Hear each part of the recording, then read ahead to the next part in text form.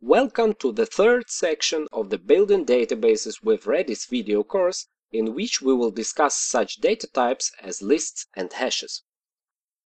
From this video, we will drop our wiki application development, which means we don't need the code and data from the previous sections anymore. We will start with a new application called Image Gallery Application. So let's start discussing the application step by step from the position of the user. In modern social applications, the login screen is usually the first thing that the user encounters when they begin using the app.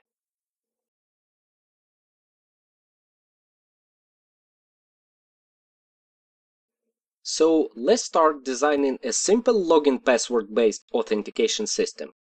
First of all, every user stored in the database must have their unique unchangeable identifier. For example, login is not enough if the user desires to change it in future.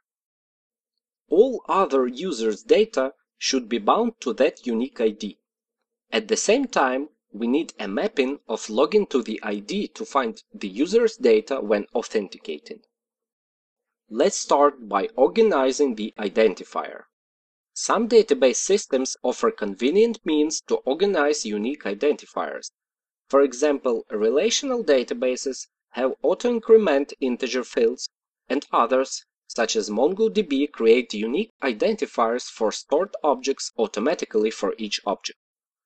Unfortunately, Redis does not have such facilities, but at the same time, the task of generating unique IDs is quite doable.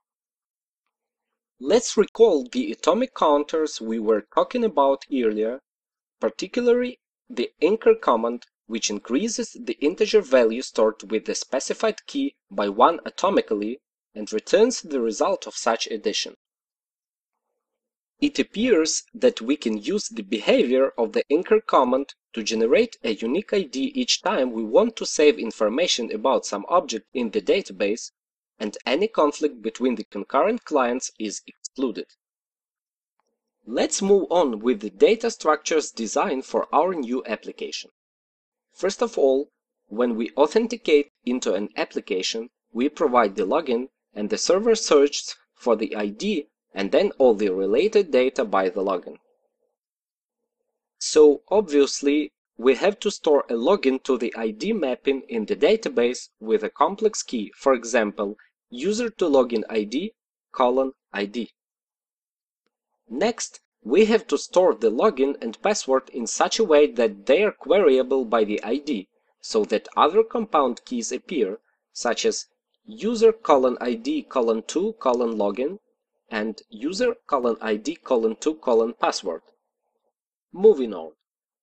What if we want more fields, such as date of birth and current status? Well, we will add more fields. Here the problems begin. The more fields we add, the more queries we will make later to show, for example, the user's profile page. Thus, making 20 queries to the database to receive 20 fields of one object does not seem very clear. So here we will discover the first limitations of our current approach. The first, we use as many queries as there are fields in an object to get object-bound data from the database, which slows down the application a lot. And the second, we use long compound keys such as user:ID:2:login. All these strings take a lot of disk space, which is not effective.